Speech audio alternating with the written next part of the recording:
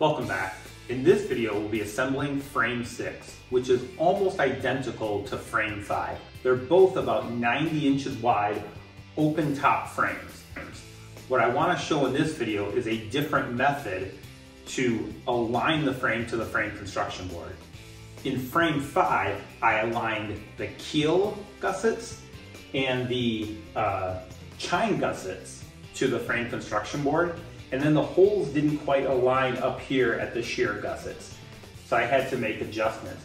I think a better way of doing this is to align the keel gussets to the frame construction board and the shear gussets, and then just force a tight fit at the chine gussets. So that's what I'll be showing you today. As before, I used dowels to align the keel components to the frame construction board and dry fit the shear gusset. I then moved to the top side of the boat and repeat the process on the shear gussets. Note that under the keel gusset and the shear gussets, there are dowels aligning the frame components to the frame construction board. However, there are no dowels holding the frame components in position underneath the chine gussets, which means that I can move the frame components in the chine area, creating a tight fit. I first attached the chine gusset to the chine filler with a screw. Then I clamped the joint to ensure all the components fit tightly together.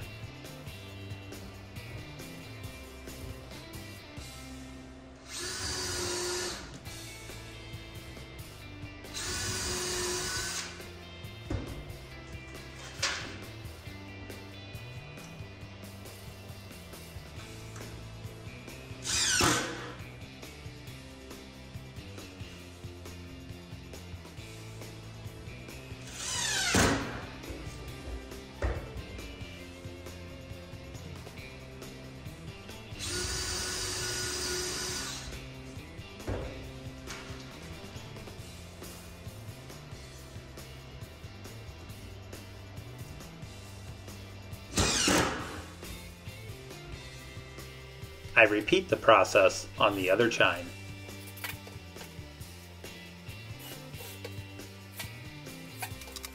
We remove the gussets. We wet each surface with unfilled epoxy.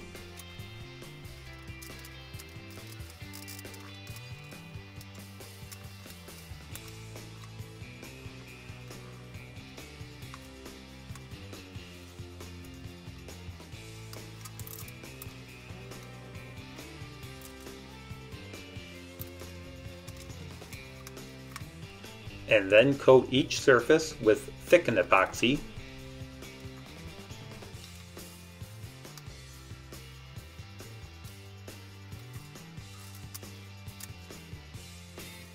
Before permanently attaching with silicone bronze screws.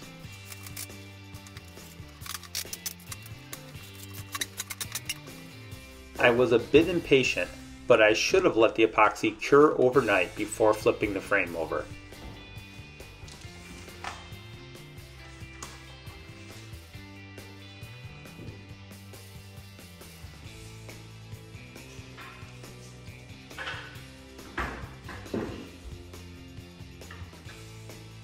I removed the dowels and drilled holes back through the keel gusset and the shear gussets.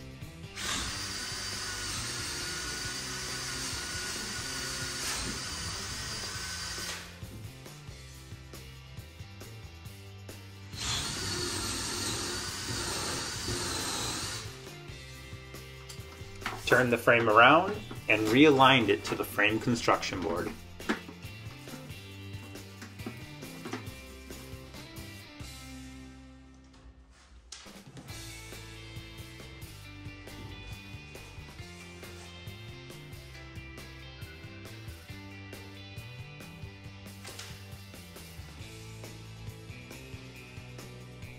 With the frame aligned to the frame construction board, we can dry fit the shear gussets and then permanently attach them with epoxy and silicone bronze screws.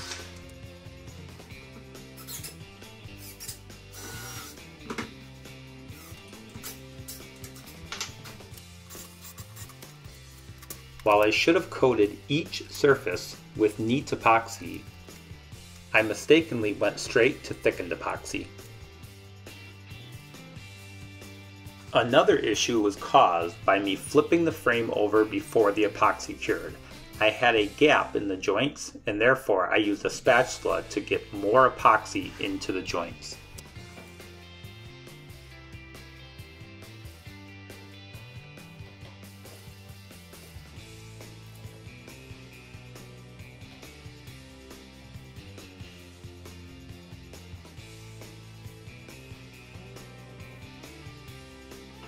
After that fix, I finished permanently attaching the shear gussets to the frame.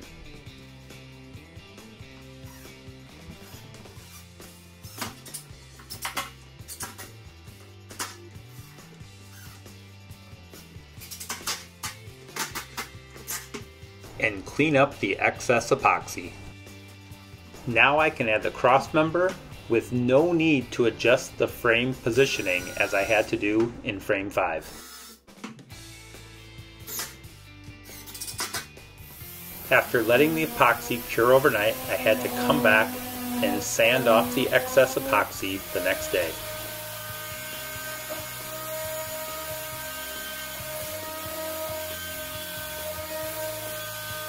Hopefully it's obvious at this point that I do not recommend moving the frame until the epoxy has cured.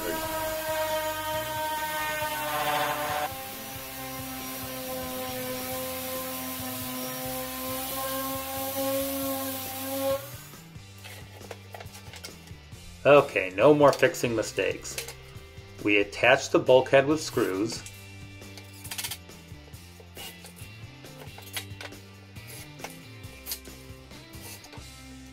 And then finally, realign the frame to the frame construction board and attach the strong back legs.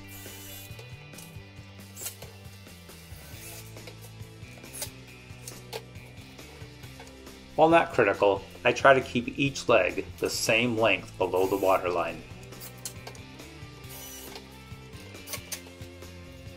I mark the frame center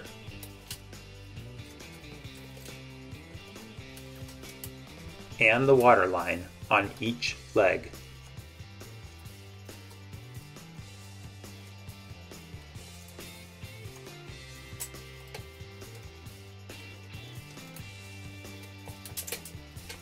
Well, that will do it for frame 6. Till next time, cheers.